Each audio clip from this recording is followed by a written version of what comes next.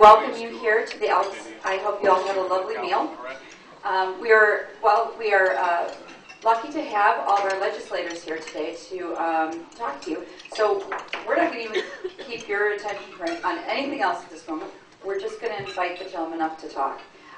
Just so you know that there are question and comment cards on your tables. As the conversation is unfolding up here, if you have something you'd like to ask or to be brought to attention, you can do it yourself. You can raise your hand and ask your question. But if you're a little shy and you want to write it down, we'll come around and pick those things up.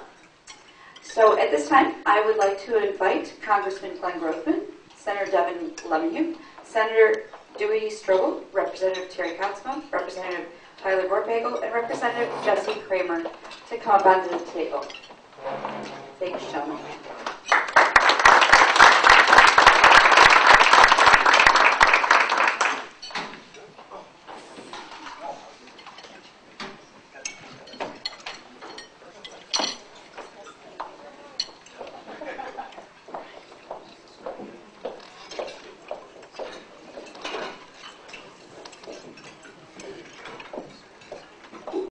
Good afternoon, everyone. My name is Devin Lemieux. I'm the new state senator from the 9th Senate District, the new and improved Joe Libel. We were forwarded a bunch of different topics, specifically on the state budget from the chamber to cover, and they asked me to sort of moderate. But before we get into the topics, since we're all new faces here, I just thought I'd give each person up here a chance to introduce themselves, and we'll move on to topics. And they're all state related, so at some point we're just going to hand the mic over to Glenn for a while to talk about federal issues he's working on. But I'll start off. My name is Devin Lemieux. I live in Oostburg. I am a small business owner, own the Lakeshore Weekly. I served on the Sheboygan County Board for the last 9 years. And the committees I'm on in Madison, I chair the elections and local government. I'm on Health and Human Services, Agriculture, Small Business, and Tourism, the Administrative Rules Committee, and then a couple other committees that don't really make policy. And 2 laws that have passed already in the first 5 months. The raffle reform bill, which my predecessor Joe worked on last session, was actually vetoed by the governor, but we fixed it to the governor's liking. But that helps nonprofits such as Rotaries, sportsmen's clubs. It gives them a clear way to raise money. That's all brought back into the community. And I was the Senate author of the speed limit bill, raising the speed limit to 70 miles an hour. So yes.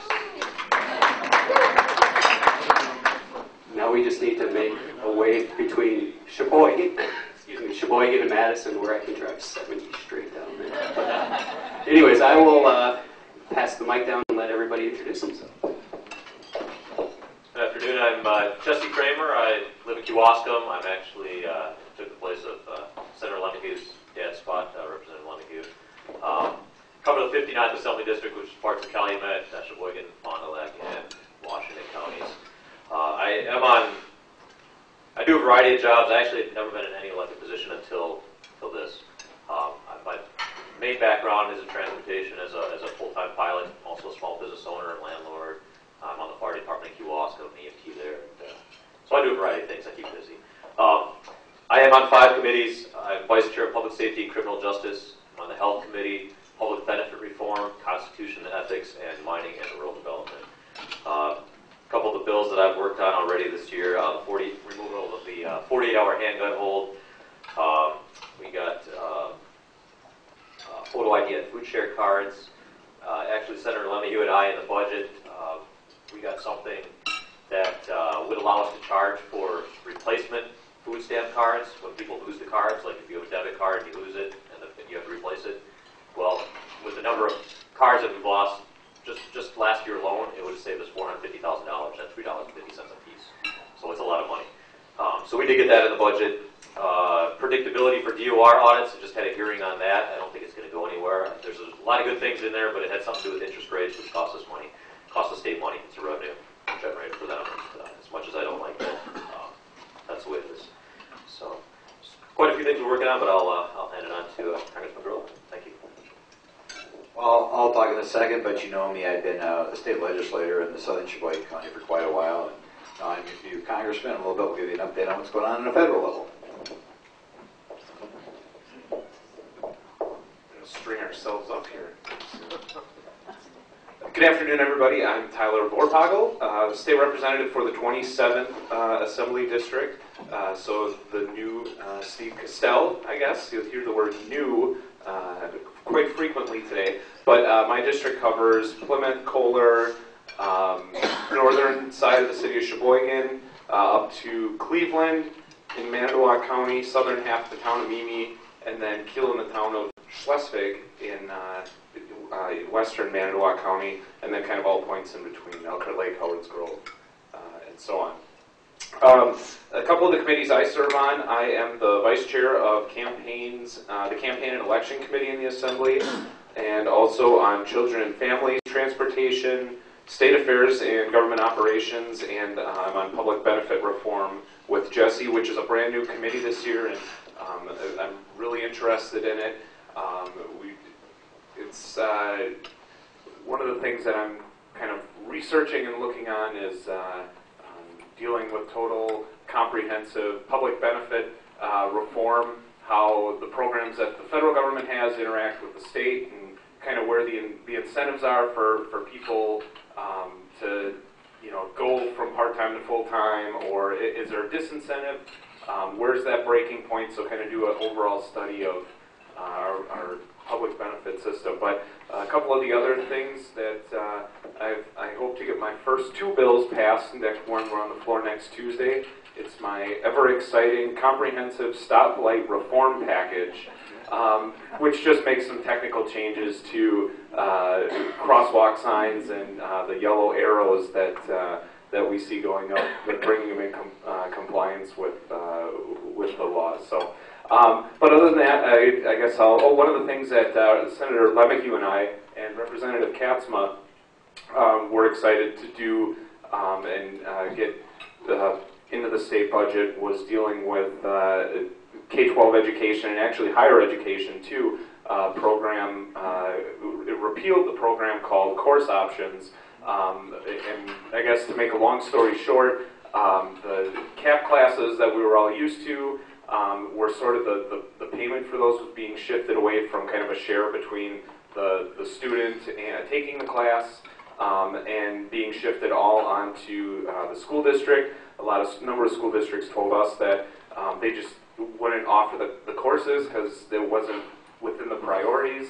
And we thought, well, if they're going above and beyond and the folks want to pay for an extra option, they should be allowed to do that, and we shouldn't be disincentivizing those courses. So we're happy to work with the school districts in the area and Lakeland College and a few other folks to hopefully get that thing. It simply reverts back to the good old way that it used to be. So, all right, enough of me talking. I'll hand it off to Senator Strobel.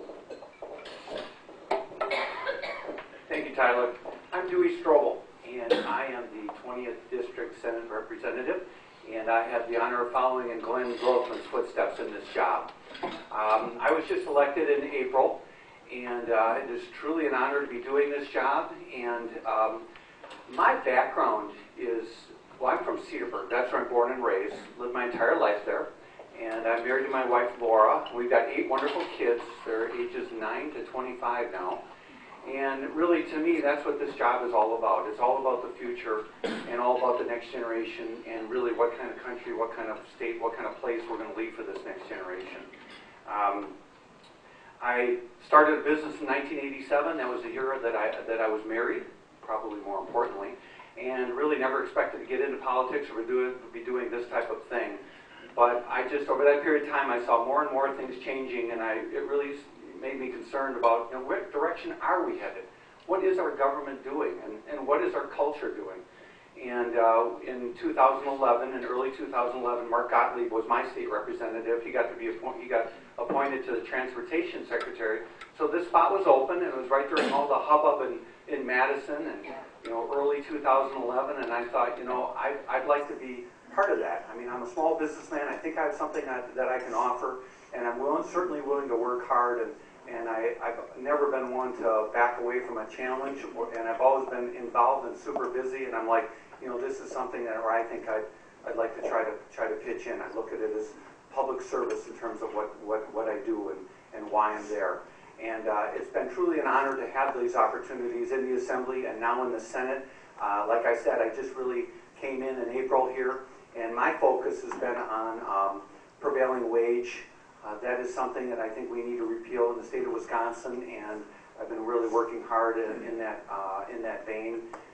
We need to be good stewards of the taxpayer dollar, and I don't think the institution of prevailing wage is something that is conducive to us being able to say that. I'm a conservative Republican, and I believe in smaller government and lower taxes, and everything that I do in my legislative process is always through that prism.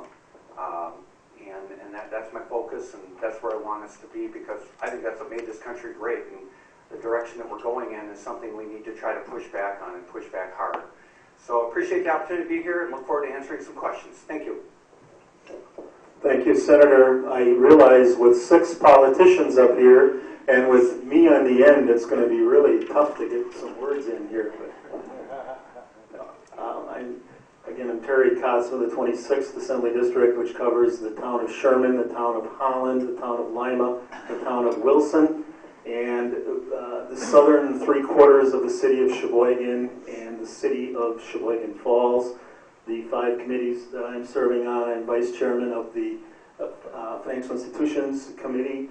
That's logical since I've spent 33 years at Oostburg State Bank. So this is a career change for me. We all talk about being new. Yeah, I've been in this now for 5 months. And Mike Ensley was the previous legislator from the 26th district. So the committees again are the Financial Institutions, Consumer Safety, Ways and Means, Workforce Development, and Housing and Real Estate. A couple of bills that I've been working on are a simplification bill for variable rate loans so that levels the playing field between large banks and small banks. And another bill that I was working on with Senator Lemieux was to give opportunity for small cemeteries who are struggling to have an investment yields that they can pay for their maintenance and such, to give them some flexibility in their investment options. So again, I look forward to visiting with you. All right, I would like to remind my colleagues we have 10 topics, so please stay brief on each topic. I know that's tough for some of you. It's good that I'm moderating because I'm probably the most to the point guy up here, but I do appreciate that 3 of you referenced bills you're working on with me.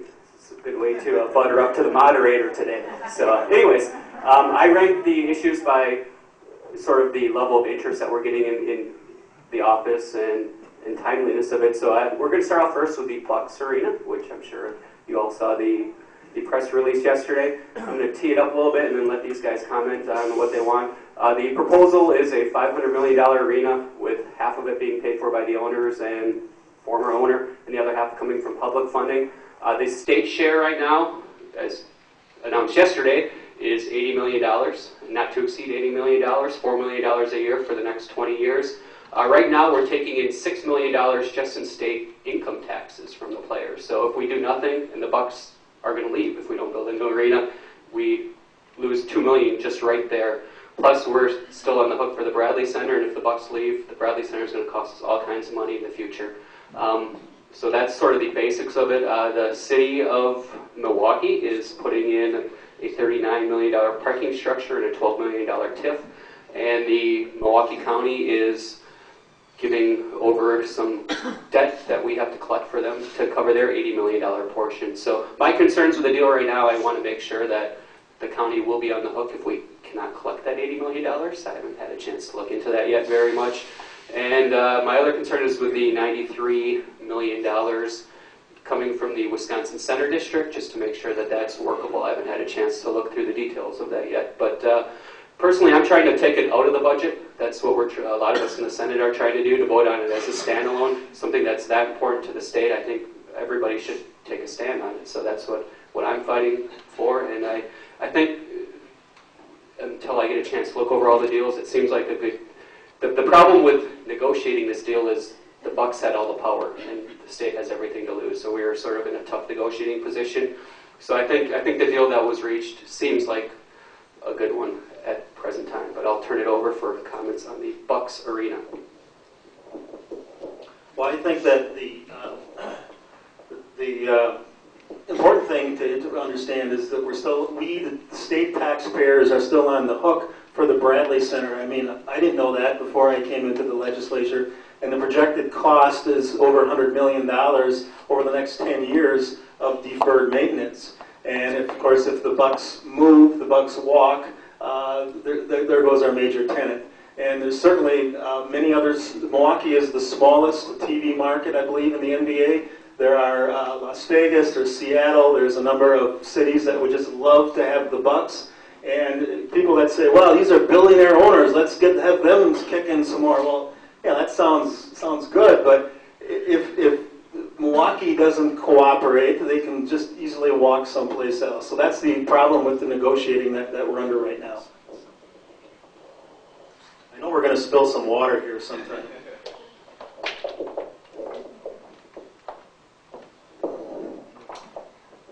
Thanks, Devin. Well, I think a lot was said here that was pretty good so far, but I'm a small businessman and I look at the numbers. I represent the state, so I look at the state's aspect of these numbers, and I'm not happy about it, but unfortunately it's the realities of the marketplace. And we have two scenarios: the Bucks stay, the Bucks leave. If the Bucks stay, we're going to continue to get that $6.5 million in tax revenue from the basketball players, which is projected within 10 years to go up to $14 million. We're going to keep that. And again, we're going to get out of the arena business, which we are in right now with the Bradley Center, with the $20 million in debt that's on that right now, as well as the $100 million in future deferred maintenance. So really, it gives us an end game out. Yes, it's going to cost us $4 million a year. This is from the state perspective. But again, we're going to keep that $6.5 million, and that amount's going to grow. So I think at this point in time, we'll see what other details pop up. But I was very happy to see that that is our cap. There's no more overruns are on the Bucks, and again, it's something from a financial standpoint. You look at the two options. I think this is the better of the two. As much as it galls me, but it's the realities of the marketplace to keep this team. I'll try not to be overly redundant because a lot was covered. I think the best thing that this is definitely a better deal that was negotiated, in my opinion, than what we had started with that the governor had in the budget. I would be all supportive of pulling it out and of the budget and making it something that everyone, Milwaukee and Madison outstate, has to take a vote on individually. But I do think too the most important thing is as a state we are on the hook for the maintenance of the Bradley Center, and this as a state gets us out of the arena business. It gives us a ceiling on spending, and as Senator Strobel had said, once if it goes over, it's on the Bucks to make up that share of the cost. So in general, I just think it's a much better deal than originally was proposed, and it does make economic sense. The numbers work out that we're better off with the Bucks here for so many reasons. Well, I guess I'm on the same page. I do want to pull from the budget, and I'm in a much better place than I was a few months ago. There's no way I could have ever justified what Governor Walker wanted to my constituents. I absolutely despise the Miller Park tax. I live in Washington County. I pay it. I hate it. And I am glad that there's nothing like this in here, but it is a fixed, here's how much you're getting every year for the next 20 years, and that is it. And as a state, I think we're going to actually wind up recouping more than we are paying. So that's where I stand on this issue. Thanks for your brevity, Jesse. Representative Kramer. All right, next topic is, I'm going to roll three into one. Transportation budget, prevailing wage, which Dewey already touched on, and Highway 23. I'll first start with the Highway 23 update. I was very disappointed, as we all are, that a judge 4 days before construction put a hold on it, on a lawsuit that's been going on for 10 years, and we thought it was settled. So we were very, very upset about that, especially since all the cones were up, or barrels were up, and the equipment was moved into the area, and then they had to move them all out of the area. But anyways, on Monday, the DOT attorneys met with the judge with a status update, and the next one is scheduled for September. But if the DOT gets their numbers, they need to update some numbers, compile some population numbers like that, they can schedule that meeting earlier. But we're still going to move on with the planning and land acquisition going forward because we're going to do the project. It's just whenever judges let us do the project. So the transportation budget, the governor proposed borrowing $1.3 billion in the transportation budget. I find that to be unacceptable, so I'm working with members in my caucus to try to lower that number. The governor said that we can't have any revenue increases, tax increases in transportation, which is making things very, very tough on us because he's going to veto any tax increases.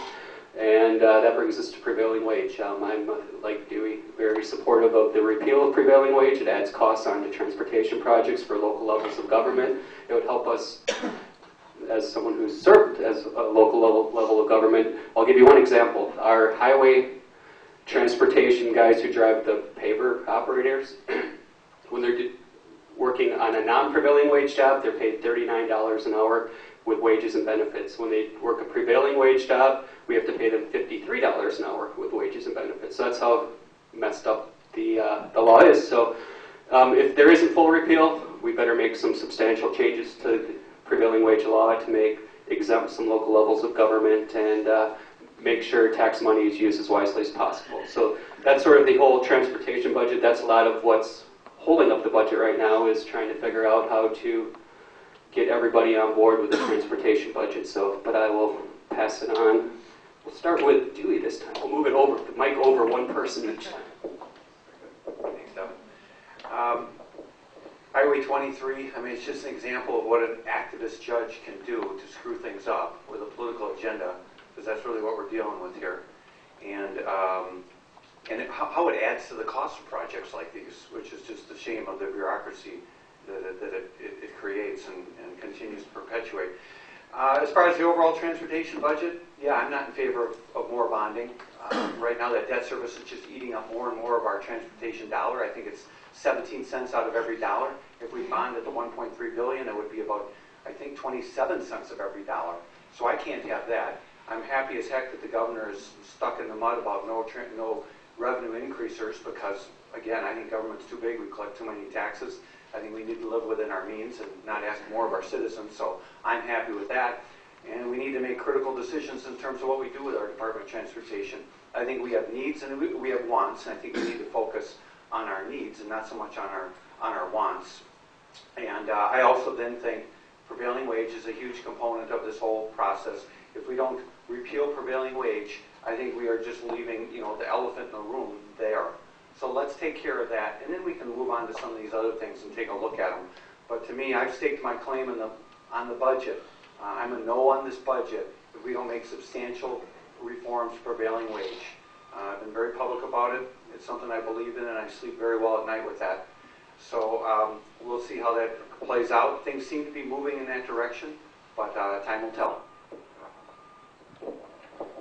So on 23, I was coming back from Madison the Wednesday before Memorial Day and saw the signs up saying construction starting soon on next Tuesday, and then drove and saw the equipment, or as I kept driving, saw the equipment sitting there and was all excited because it's kind of like, okay, we've been on this since 1999, and now it's finally going to happen.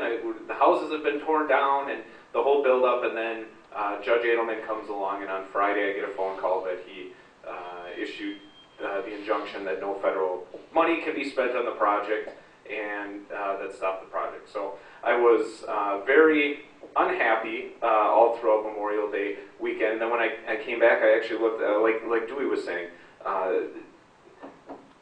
this is the one of the reasons why these projects continue to increase in cost.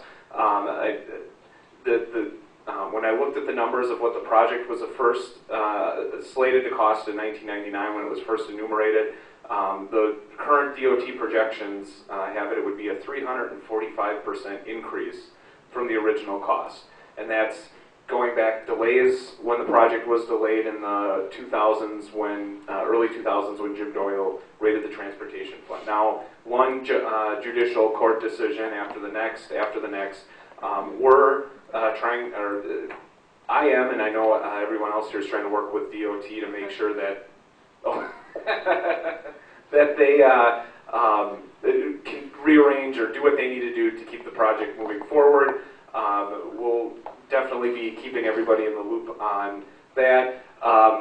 Prevailing wage, I think, is an absolute must. Significant reforms at the very least, or full repeal would be the best, but at the very least, I think we need to have significant reforms to that program. And I guess I'm getting the high sign. I'll just make two quick comments. First of all, you hear a lot about a shortage of money in transportation, both on a state level and a federal level. I think on this court ruling, you can see part of the problem is a lot of money is spent not directly related to putting together roads, okay? This project is going to cost more than it has to cost because of the start-stop caused by a federal judge who, on the face of it, you wouldn't guess is a federal, something of federal interest anyway. And I think at all levels of government, certainly on a federal level, I will do what I can to try to tinker with the laws to make it a little bit cheaper to build our highways. Because even if this thing gets up and going a year or 2 years from now, we know it will have cost a lot more than necessary because of all that's gone on. Just even to be almost beginning doing something a few days ago and then stopping. The second thing is we do have a federal a prevailing wage law on a national level too, Davis-Bacon. There was a unpublicized vote taken to have prevailing wage not apply to certain federal projects. I voted to have it not apply, but nevertheless we lost that vote despite having the largest Republican majority in the House of Representatives for a long time. And to a large extent that was because we have a lot of Republicans from the northeastern states, California, Florida, some here from Wisconsin who still wanted to keep it. So that's kind of where the status of prevailing rate is on a federal level. As far as transportation, we've talked about 23, so I'm not going to hit that again. But I think there's two major problems. A lot of our projects, Senator Strobel talked about the wants and the needs. We got to get rid of the frills. We need to pave the roads we have. Just get rid of the frills for now. The governor has something called Trans 75. He's trying to eliminate the budget, and I actually support that. I talked to my representative on Joint Finance. I want that gone. It's something that you hear these commercials for complete streets. Well, it's something that they would mandate bike lanes going in and things like that. That communities would have the option to do what they want there. And I've got a problem with Campbellsport right now. They're going to lose half their downtown parking because they need to put a bike lane in on one side of the road.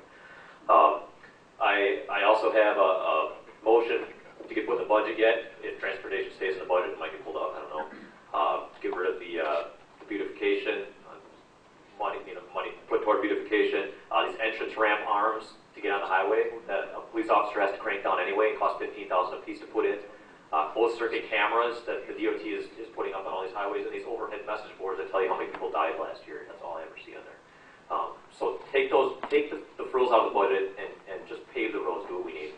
And the other problem is keeping up with inflation, the cost of products and materials and things like that. Our municipalities obviously aren't keeping up right now, and they can't because they're not getting the money from the state. I'm for full repeal of prevailing wage in the state, so that's where I stand on the issue. Thank you. I just want to comment on the Highway 23. I read the decision. Are there any lawyers in the room here? A couple. And the question that Judge Edelman was concerned about was standing. And those of you who are insurance agents in here, the same concept is insurable interest. Does somebody have a, are they really engaged in that area there? And Judge Edelman found that the lawsuit from 1,000 Friends that there were 3 people that had standing, and in fact one of them even lived along Highway 23. So I'm all for separation of legislative branch, judicial branch, executive branch, but it seems to me when the judicial branch has the power to put a stop to this project that has been studied and been approved by the state DOT, the federal DOT, been approved by elected officials who make the decisions to spend, and then you have one judge who makes this decision based on those small little population. Something just doesn't seem right. All right, we're going to move over, since we have a couple educators in the room. We're going to skip education. No, we'll move to education. Move to education.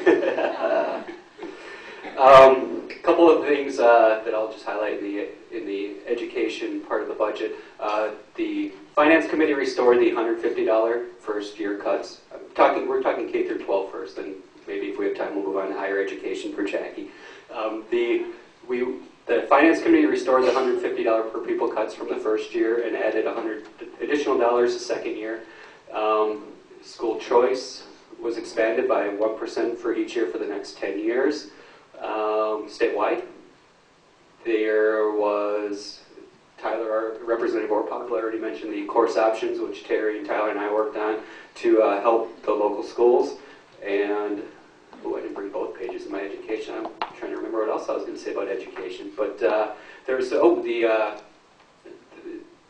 budget also expanded the ability for people who don't go through the traditional model of getting a teaching degree to get teacher licensed as a teacher. So I'll let these guys decide what they want to talk about under the education budget, and I believe it's Tyler's turn to start first.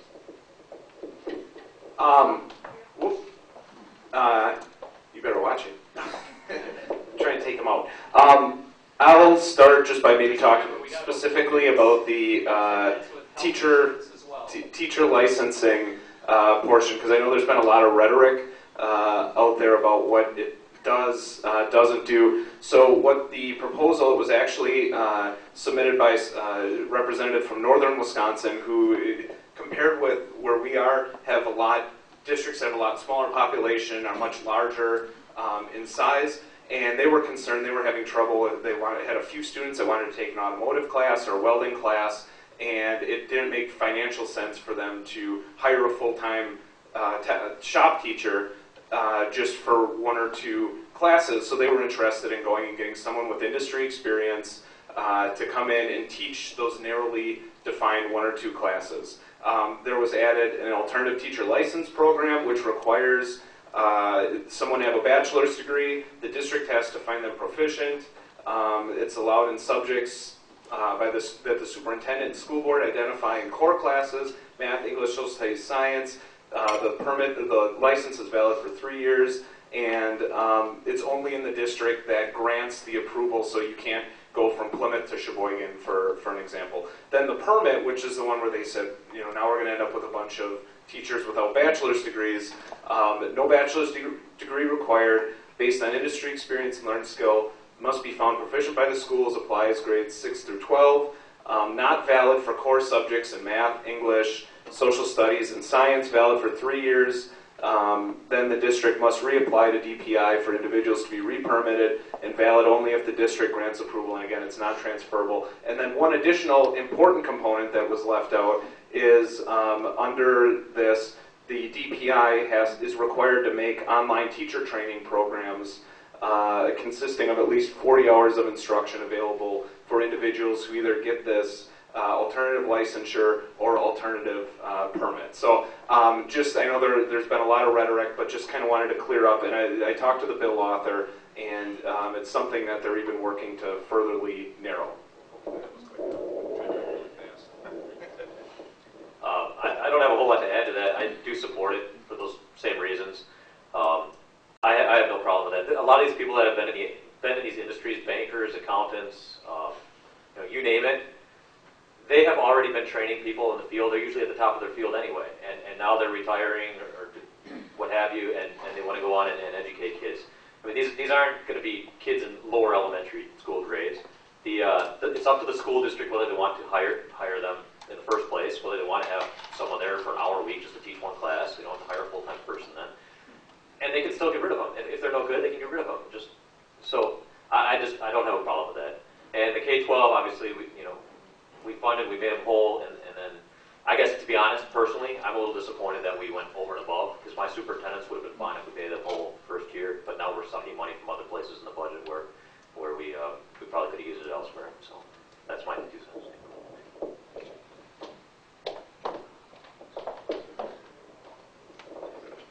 I think in this morning's press, you maybe saw the article that the Sheboygan School District received some national recognition, being 48th in the country as far as being an attractive place to be a teacher.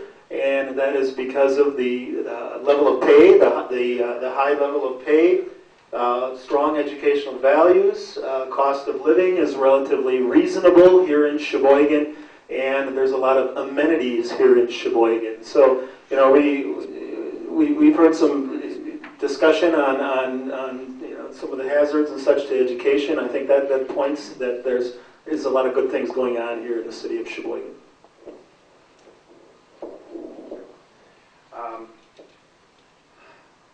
We did get back to being whole for education. I probably am with Jesse. I also wouldn't necessarily been in favor of that additional money that went.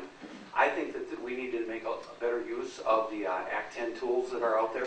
I think we need to look at our teacher salaries more in a market-based situation. I'm a big believer in public education. My kids go to public schools, and I was on a school board of Cedarburg.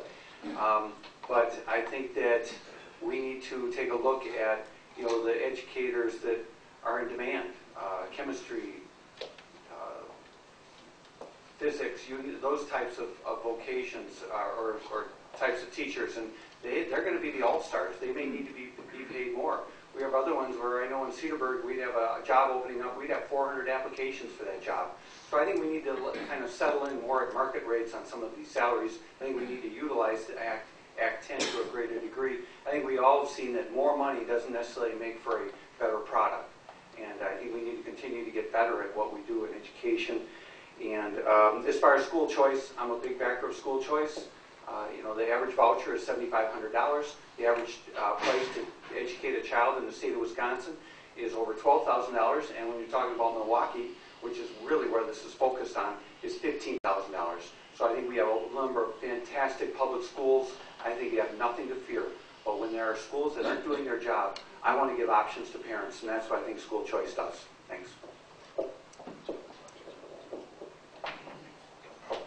We're going to do one more topic and then turn it over to Glenn so he can give an update, so he's not just sitting up here the whole time.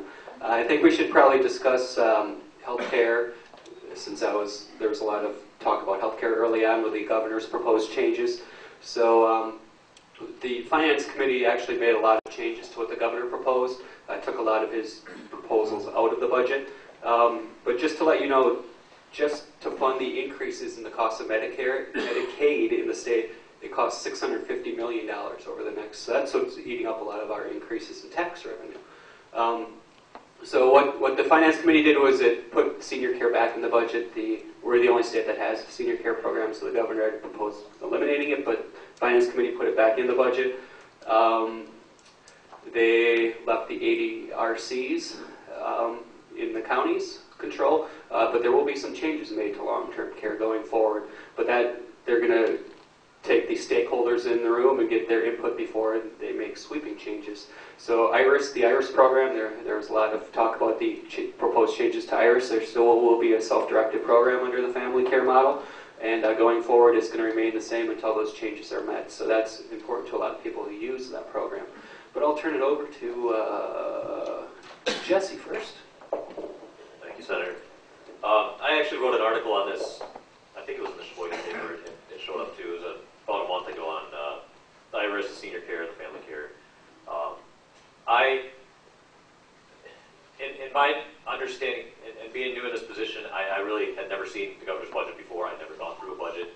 My understanding is that when the governor has always done his budgets, whether it be at the county level or the state level, he has always kind of thrown things in there that are very controversial to get them pulled out and have people start talking about them. And I think that's what happened here with some of these programs. People are now going to talk about these programs. IRIS has some problems. IRIS is a great program. And for those of you that don't know what IRIS is for people to self-direct funding for their disabled child and decide where that funding goes instead of going through a MCO like a family care type program. So what's going to happen now, and I was in full support of pulling it out of the budget. Now people are going to all be invited to the table. All these people that work with the program, we can find where the efficiencies are. These people know that for this program to continue, we need to keep it sustainable, and they know where we can make changes and where we can make adjustments. So I think it's great that we're now bringing everyone to the table on these programs and actually figuring out where, how we can keep these programs going.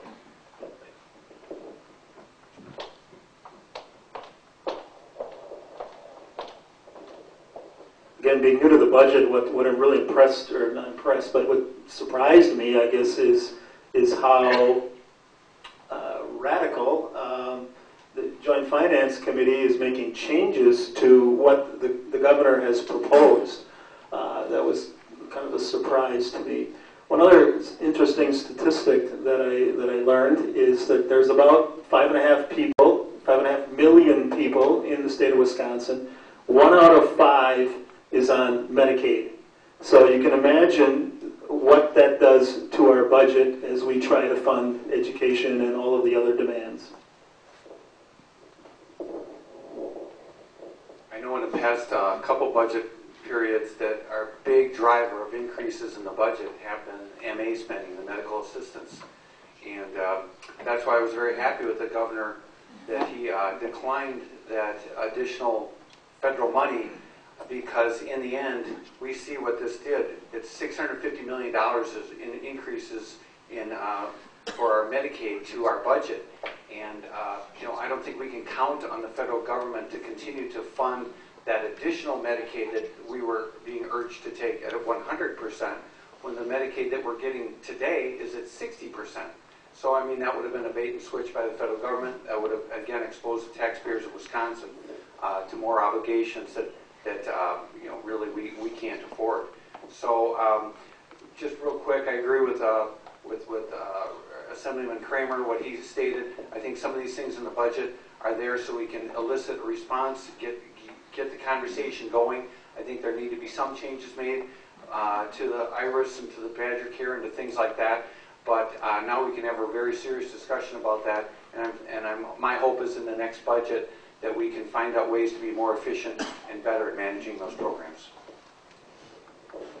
Yeah, when you really look at the numbers over the past couple of years, it's really frightening the amount of increases that Medicaid costs us on an annual basis in our budget. And anything we can do to rein those in is definitely a help to our overall financial health and ability, because then we have that gives us the ability to spend more in other areas where we think we're lacking. But I was pleased to see I got a number of calls from constituents and emails about the governor's proposed changes to the Family Care and IRIS program. So I was glad to see that the Joint Finance Committee rolled that back a little bit. My concerns initially with the program were it was just maybe taking off a little bigger bite than we could chew, and there wasn't as much information available. But I think the solution that we've come to really helps kind of drive the conversation on how we can provide efficient services to people who need them, but continuing to realize that we can't just keep going on a increased cost trajectory. I mean, that's what's killing us nationally. But the other thing I just wanted to mention too is I also was able, or a constituent brought to my attention something that's really interesting and started looking into. And Representative Mako from the Green Bay area had introduced a bill called it's a 529 ABLE bill, and recently the federal government allowed children with disabilities to create accounts that kind of go beyond what they're able to have in assets and monthly income so that they can sort of have a little bit more financially stable future as well. So I'm happy to sign on to that too, and that's just kind of a nutshell of what the program is. Okay, can I hog in my 5 or 7 minutes or whatever? Thank you. One follow-up for the state legislators. So you understand why this is a tough budget, and all these guys alluded to it. It'd be interesting to go back and look 15 years ago on all the lines of the state budget. The reason this is difficult for everybody around here, there are difficult lines in the state budget, is because health care for the poor and not so poor is just swallowing it. I bet if you go back and look at the amount of money, say, for shared revenue, which used to be a big chunk of the budget, for cities and counties, is probably flat. Not even adjusting for inflation. Flat or even dropped over the last 15 years. Look at the amount of money we're putting in the university. I'm supportive of the governor 100%. But you look in the last 15 years, that's probably not far from flat. All of the increase in your income and sales taxes is going to health care for the poor. Okay, and one of you guys can ask for that memo, because it'll be real eye-opening for you. As you see some things, all these other things just flat, health care for the poor skyrocketing. Talk to you a little bit about what's going on in Washington. I think maybe I'll deal with it on a committee-by-committee basis. I am on 4 committees. First of all, on the Budget Committee. That's not as important as it sounds, but it sets the overall parameters for the amount of money we're going to be spending in the next year. The federal budget goes on a year that ends on September 30th, so we have to wrap it up by then. Unlike on a state level, the federal budget, what you do is you pass 12 separate appropriation bills. Okay, and we're about 4 or 5 into them. There's an element of partisanship there. President Obama proposed a budget together with tax increases, and with the tax increases, he will be able to say he will spend more on virtually every line compared to what Congress has. We've passed about 4 separate appropriation bills so far. I, in each appropriation bill, try to vote for amendments or propose amendments that will shave something off of there. The Republicans are proud that they have proposed a budget that is going to result in a balanced budget in 9 years. We're supposed to brag about that. I can't brag about that. I mean, balancing a budget in 9 years. So we do what we can to vote for some amendments in each appropriation bill to bring things down a little bit. In the Senate, it is not clear whether they will pass these appropriation bills or not. A lot of you in this room are going to be disappointed because appropriation bills, as virtually every other bill in the Senate, requires 60 votes to pass, which means in addition to the 54 Republicans, you have to get 6 Democrat senators on board, which means to a degree, Harry Reid, liberal senator from Nevada, is going to have a stamp of approval on the Senate budget. At the time, if the Senate ever does get around to passing them, we'll have a committee and come out with something joint. In these budgets, we have an opportunity not to have pure policy, but to change some laws by saying federal agencies cannot enforce certain rules. In advance, you guys wanted me to talk a little bit about the new ozone rules, which will make things much more difficult for businesses, not even in southeastern Wisconsin, but really halfway across the middle of the state.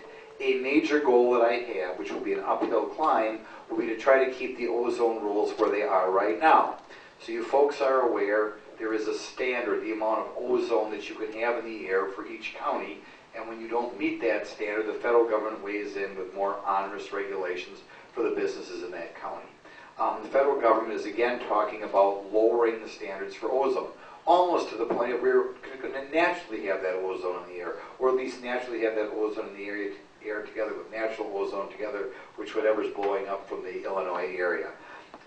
It would just be devastating for American business if that goes into effect, and I will make a priority, and I am trying to get together coalitions to try to put amendments in the Interior Appropriation Bill banning the Environmental Protection Agency from enforcing those regulations. Then, of course, we'd eventually have to get those rules through the Senate and have Barack Obama sign the whole budget bill. There are rumors right now he is going to veto any budget bill and say he is holding out for more spending, which will be an unfortunately partisan thing that would go on.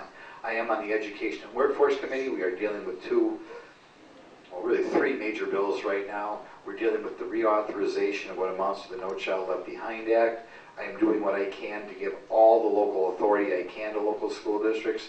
We have in the bill so far removed the ability for the federal government to prescribe any test to local school districts.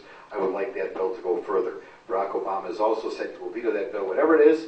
So I think before we have a final change, we're going to need a new president.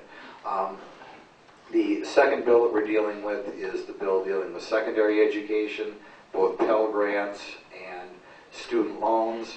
I think a goal I have is to have not as many student loans out there. We have a lot of kids getting student loans for degrees in which they aren't getting jobs anyway, and not to mention the total amount of debt out there is a scandal. Too many Pell Grants are going to kids who are not going very far in school in the first place, which first of all is a waste of money of their time and a waste of your money as a taxpayer. So those are the things I'll be looking at there. The third bill going through there, which I will be a little more aggressive on because maybe we can get something done. They're looking at the free and reduced lunch program again. And something that's absolutely bizarre, I have people coming to my office lobbying on what we can put in the lunches for the Sheboygan kids. I mean, you figure there's some things the federal government would realize we don't need their expertise on. I will introduce a bill and try to add it to an amendment saying we'll cut the check to the local school districts, but we will get the federal government out of prescribing what type of food your kids should eat. Right? We all learned when we were 7 years old, right? Vegetables, fruit, grains, blah, blah, blah. We don't need some $150,000 federal bureaucrat telling us to do that. I have talked repeatedly to this group about the huge disincentives we have with regard to welfare laws in this country. I don't think under the current president we're going to have any even minor changes there. Nevertheless, I have myself on an informal committee called the Republican Study Committee Subcommittee on Welfare Reform, which I am dealing with my chairman, Todd Young of Indiana, trying to begin to establish things and publicize the marriage penalties that are out there. So if the Republicans do take over, they realize this is a crisis that has to be solved like yesterday. I've told you guys before the number of people on food shares, 17 million in the year 2000, 47 million today. 17 to 47 million in 14 years.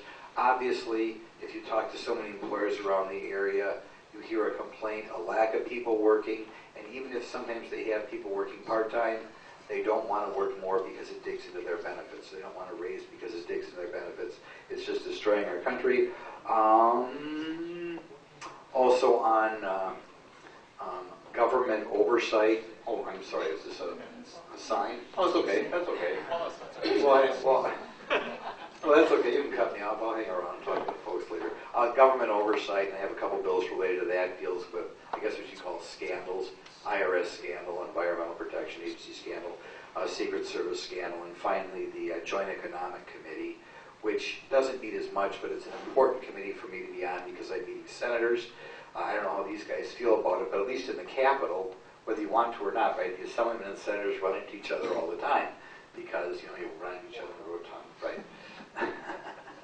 One of the downsides of the federal Capitol is the senators are all on the north side of the Capitol, and we're all on the south side, and our office buildings are further south. Their office buildings and committee hearings are further on the north, and I could spend a week and not see a senator, which really isn't healthy. So I'm glad to be on a joint committee, so I have a chance to meet the senators, because networking, getting to know those people, is important for me to accomplish things. So thanks for having me, and I won't dash out of here, I think, too quick, so if you have any other questions, I'll answer them then. Do you want me to keep going? It is 1:15. We have some questions. I know. Okay. I have 5 or 6 questions here. First question, civics exam, yes or no? I think it's foolish, but it's not going to hold up my vote on the budget. But I like the idea. Yes or no? All right. For or against? I'm going to vote yes, but against. The civics exam in general, I talked to Carrie yesterday on the phone, and I'm not a big fan of standardized testing, any more testing, and anything like that. It's unfortunate. We had it in our committee as a separate bill, and I was prepared to vote against it, but it's just such a small piece in a larger piece of the budget. I can't vote against the budget. Yes. Yes, assuming I can pass the test. all right, next question. Funding voucher schools. How do you sustain both voucher and public schools? I guess I'll start. I think it's our responsibility to fund and pay for education and give options to all parents, especially if they can't afford those options. I campaigned on that. Everybody up here campaigned on that. I think it makes public schools more responsive to competition, and I think it's one size doesn't fit all for all kids. So we see that in higher education, where we have great private colleges, public colleges, and I think that goes down, especially for parents who can't afford other options, if the public option is not for them. So I don't think it's choosing one or the other. And Dewey mentioned earlier that it's actually less expensive for the state to send for a voucher. And the voucher expansion is for kids not currently in private schools. So that's important to know. There was a memo last week that came out that estimated the cost of voucher students was $800 million, with the argument that we're running two different systems with that amount of money. There was another study that was done that didn't get the publicity, and that was an estimate of total K-12 education over the next 10 years to be $94 billion. So in other words, 800 was less than 1% of what the total estimate was.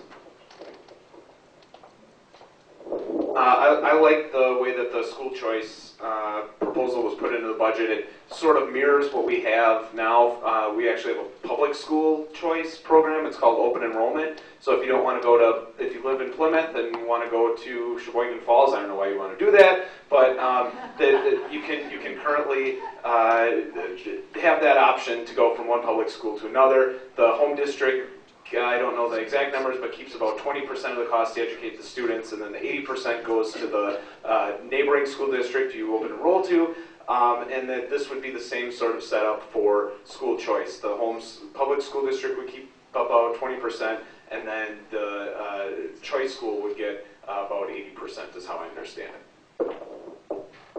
Actually, they covered it all. All right, next question. As voucher schools expand, what type of accountability would be required of these schools? Yeah, nothing changes. I mean, there's all kinds of accountability. They've been working. Yep. So, if any of you want to touch on that, but I ultimately believe that accountability lies in parents choosing the right school. But That's exactly what I was just going to say. so great.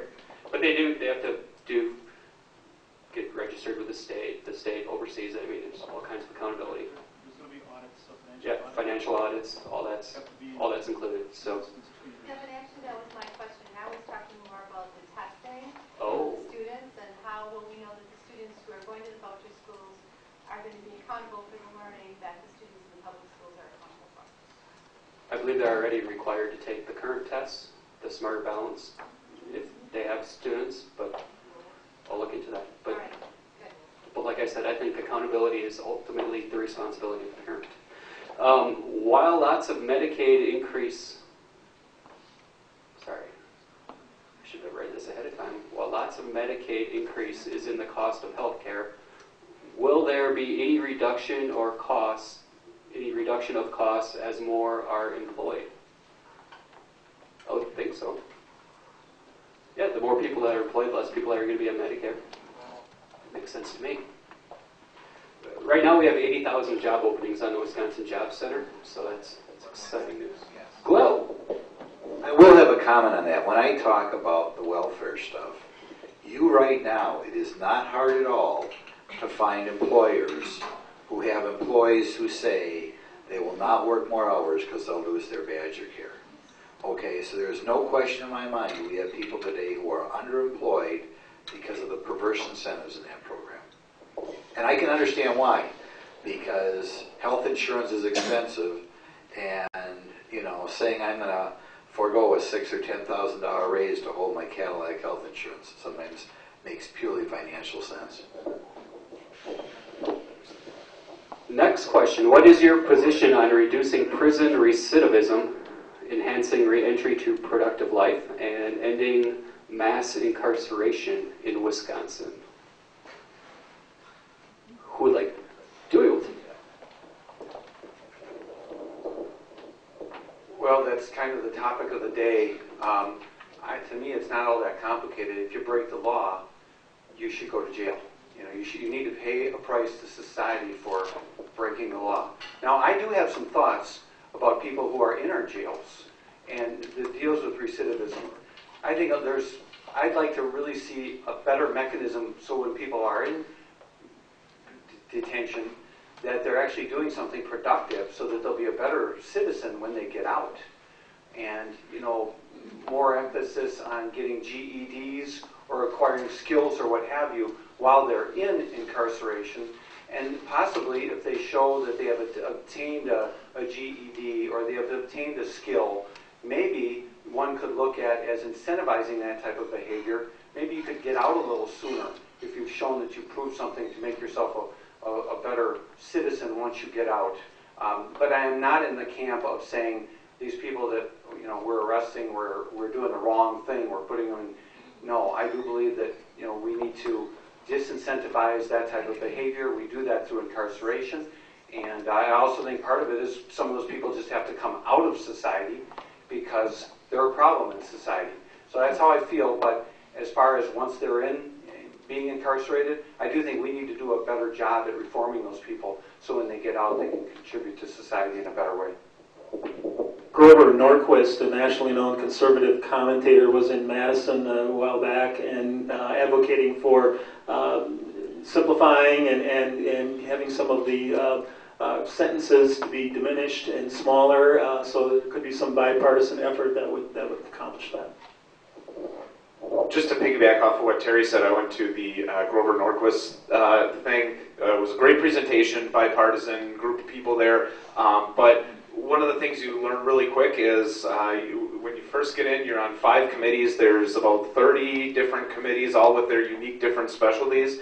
And so you kind of look towards your fellow representatihas and senators who've kind of become experts over time in issues. And Representative Rob Hutton from the, I believe it's Brookfield area, has kind of been working on this sort of thing. So I guess that, if nothing else, the question prompts me to go back and talk to him and kind of educate myself a little bit more on what he's working on. So. And the last question, our thoughts on restoring the funding for the HAP program, the Harbor Assistance Program. I actually have 2 harbors in my district, both in Sheboygan and in Manitowoc, and so I've actually done a little research on this.